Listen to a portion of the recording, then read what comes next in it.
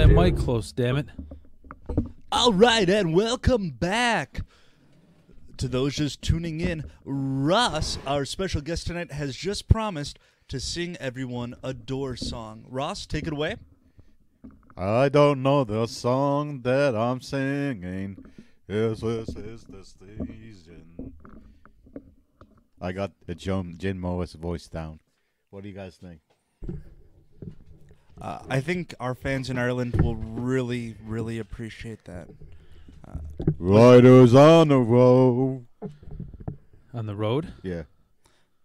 Don't interrupt, Phil. Ross, keep going. Take it away. That's all I know at the moment. Was that singing or you were just saying that? I was just saying that. Okay. All right. An intimate evening with Sir Dino. Yes, Yes. Sir Dino. All right. Yeah, go ahead, Bill. No. All right. So I'm not really good at doing laundry. So I run out of underwear pretty frequently. Yeah. But now it's getting colder. It's December in Chicago. So what I've been doing, and Ross, I don't know if you've ever done this, but instead of wearing boxers, which I'm accustomed to wearing, I'll just wear pajamas as boxers. And that's what's going on with me. That's cool. And it's great. It's like wearing long underwear. But Why don't you wear long underwear? Well, because it's hard to shit and piss, right? Well, like I don't own any long underwear, and it's like why I'll just wear boxers or pajama pants. So normally I do boxers, jammies, and then my work pants outside. But no laundry, so I was out of boxers. So I just do pajama pants, regular pants, and it's cool. It's fine. I stay toasty. But yesterday I was on like 2 days ago. I was on my way home, and my pajamas started sliding down. So, I don't know. I'm going to try and paint a picture for you guys with my words. Was there somebody walking behind you doing this? Did Did you let them know? No. Man, it was like having a reverse wedgie where, like, your underwear falls down, and it's like, you're not going to lose it because, like, there's no way it's going to fall off. Yeah. It's not like that, the Zoolander walk off where he pulls his underwear out. It's not like that. It's just like, all right, it's falling down. Every step I take, it moves a little further down, but it's gonna get caught by my crotch, and that's where the waistband of my underwear / pajama pants were. So, like, for the 30-minute walk home from the blue line to my house, I was doing like a cowboy like sidle, with just like fucking pajama pants. Waistband around my mid thighs. That reminds me of that Primus video where they're cowboys. What is that? Too many puppies or Too many puppies. I don't know. Finish the lyrics. Maybe Winona's Big Brown Beaver. Maybe I'm not a big music video guy. Okay, but anyway, that's what's going on in my life. I'm sure you're really happy you asked. Yeah. No, that reminds me of It reminds me. I think I have a story, but I was relating to this. But what happens to me, I don't know. It's kind of, I guess, similar aggravation. I'm starting to think if I should run naked on the treadmill, because whenever I run with boxers and shorts, my nutsack pops out, and also I get like a wedgie in back. But then it goes down in front, and then it's like slapping your nuts left and right on your legs, and it's just torture. Like you're eventually out of breath from getting like kicked in the balls type feeling. And I don't know. So I started running just in my boxers, and it depends if you wear briefs or boxers. Sure. Usually briefs is okay, but then they're so tight a nutsack might pop out. And that reminds me that I didn't even know this. Do you guys know that it's a medical fact that one of your nuts is supposed to be bigger than the other? Yes, it's supposed to look like an avocado tree. I learned that from having the testicle cancer. An avocado tree? When avocado are being grown, it's supposed to look like the tree, like with branches and shit.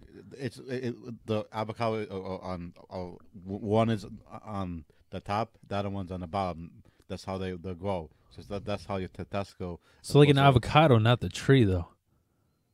Well, how avocados are grown. I don't Yeah. know. Yeah. Well, the So- avocado itself, not the tree. I'm saying I'm not gonna have fucking branches coming out of my. in two.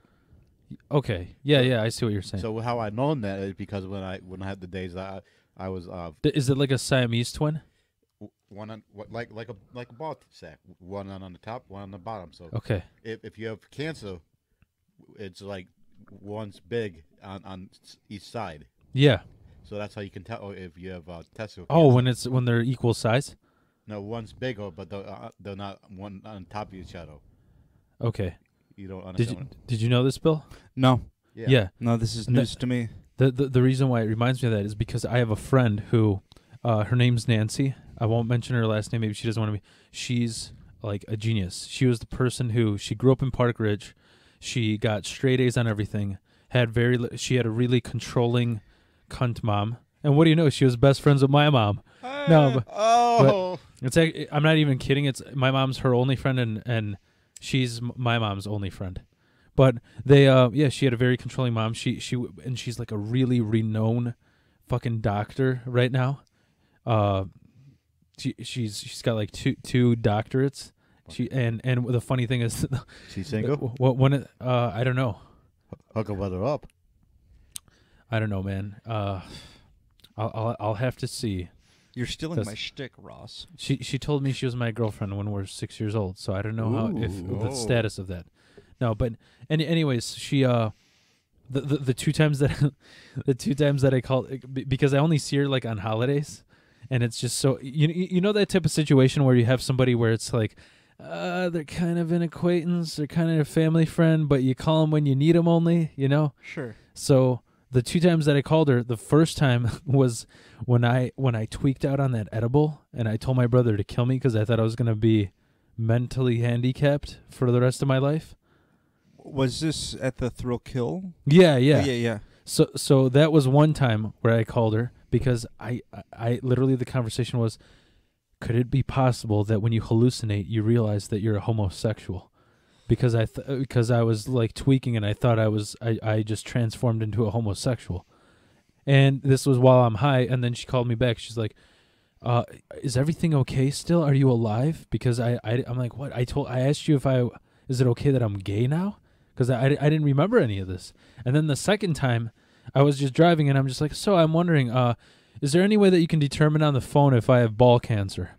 And she explained this to me, that one is supposed to be bigger than the other. So I didn't know this, and I guess it's because one of them has a vein that's supposed to be bigger, because it has a bigger flow. So I guess it kind of works like scales. Like an avocado tree. Yeah. There is a lot of different kind of testicle cancers. There's like 3 or 4 different kind. So this the What are the different kinds? I can't tell you off the top of my head. The one I had was called melanoma, which the singer from Testament had one very rare, had that kind of cancer. And I thought melanoma is like, Stan's grandpa in South Park, where he's got like all those spotty things on his hands. I thought that's melanoma. I'm probably saying it wrong. Melanoma, it's one of I'm saying it wrong. I know it, but there was different cancers. I can't. No, but I thought that's what it was. Do you know what I'm talking about, Bill? Yeah, I thought melanoma was skin cancer, but I don't. Isn't it like those where you get like moles all over you? I think he has liver spots. Oh, Is that so? I don't know. Call Nancy. Where? Yeah. Oh yeah, I got to call her now. No, it's something similar to. But I can't pronounce it correct.